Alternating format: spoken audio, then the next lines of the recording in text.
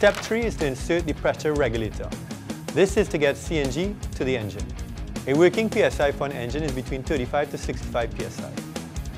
Now CNG is stored in a tank at over 3000 PSI. So you have to bring down the pressure of the gas, and this is what the pressure regulator does. It can be mounted anywhere in the engine compartment depending on the availability of space. We then reroute the coolant hoses, making a loop through the pressure regulator. When the loop through the pressure regulator is made, it provides heat to the regulator and steps the PSI down from 3000 to 35. Step 4 is installing the receptacle. The receptacle is basically so you can fill the tank. So we need to find a good place to install the component into the engine compartment, not near the battery or the exhaust. Run high pressure lines from the receptacle to the CNG tank in order to transfer the gas from the receptacle to the tank. Also run a line to make a connection from the refueling receptacle to the pressure regulator. This is done so that we can get CNG from the tank back up to the regulator. So the CNG install is finished. The injectors are in, the receiving valve is in, the regulator is there, all the wiring to the ECU in the car is there, all the plumbing to the rear tank is also in, the tank is done. A nice, good professional job by CNG Burmac team. Basically it's ready to go. So this car is now clean, energy efficient and environmentally friendly.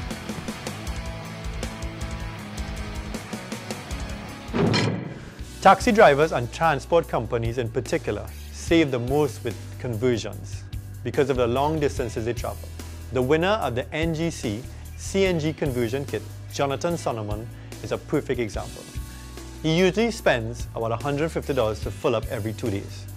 At this rate, his gas bill is about $2,250 per month. With the new CNG kit, it will only cost him $20 in gas per day, allowing him a savings of $1,650 per month. So let's head down to Dumo Enterprises Limited to check out the installation and see what Jonathan has to say about this. So I'm here with Rajiv from Dumo, and we're about to talk about converting the taxi to CNG. Hey, thanks for coming, Jason. No problem. So what made you decide to get into CNG conversion? Well, we saw a growing demand for CNG after the fuel price had increased. And we also saw it as an opportunity to earn some extra revenue. And it also fell in line with our company's policy in terms of implementing more environmentally friendly solutions. So was there any difficulties in obtaining a license? Difficulty, I won't say difficult, but more like challenging.